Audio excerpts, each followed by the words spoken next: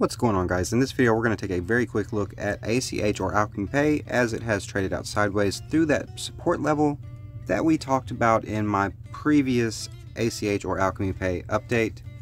So guys, if you are new to the channel, go ahead and join the community here by smashing that subscribe button. Give this video a like if you would, it really helps out a ton. I do appreciate the support very much. Check out my other updates and we'll jump right on into this one. And before we jump right on into the ACH update, I just wanted to come over to Coinbase and check out the new on Coinbase section here that they have added, just so we can take a look at all the new coins here recently listed on Coinbase. So you can see Axie Infinity, most recently listed. Guys, I did make a post about this the other day.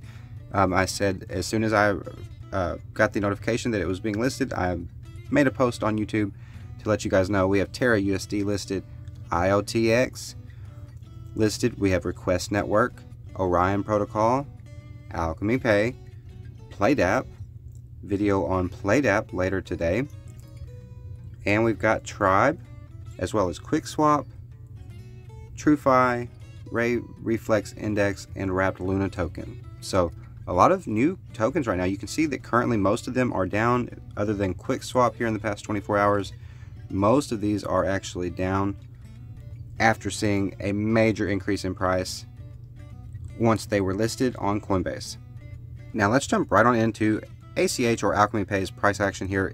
And in the current price action here on the hourly chart, guys, as I was saying, this yellow trend line here was our previous support line that, I mentioned the fact in my previous update that, we could possibly just trade out sideways through this, or we could catch a bounce off of it, or we could break through it. And you can see that what we did is actually just trade out sideways here through this line of previous support.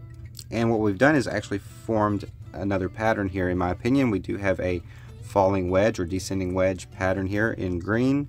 These two trend lines here trading out in between these two levels of support and resistance. And we are actually currently squeezing in here very tightly in between these levels of support and resistance. So we should see a move here soon for ACH, as it has seen this nice downtrend and retracement. And I do have some new price targets here for the bullish case or the bearish case, and we can zoom out here to take a quicker look at this. And like I said, this is going to be a quick update, guys. Here you have my targets for the upside and the downside here. This 10-cent target close to 11 cents does make sense here. It does make perfect sense, as well as the 6-cent target here to the downside. Both of these targets make absolute sense, and I'll explain that here in just a second. So the 10-cent close to 11-cent target makes perfect sense based on this yellow thick line here of previous support, right? Previous support. We did trade out sideways through that, and now it looks like if we were to break to the upside out of this current pattern that we are in, that measured move would get you up here to retest this previous longer term support line for resistance. And this target of 6 cents also makes sense if we take a look at the price action over here, the previous price action. So zoomed in here on that previous price action that I just mentioned, you can see that right here at 6 cents, we did catch a nice bounce that sent us shooting to the upside. So our downside target here also makes sense at 6 cents. However, there is support here. We have our tremendous support there at my 8-cent price target. We still have that support, as well as right below that at that 0.077 price level. Hope you guys enjoyed this very quick update on ACH or Alchemy Pay.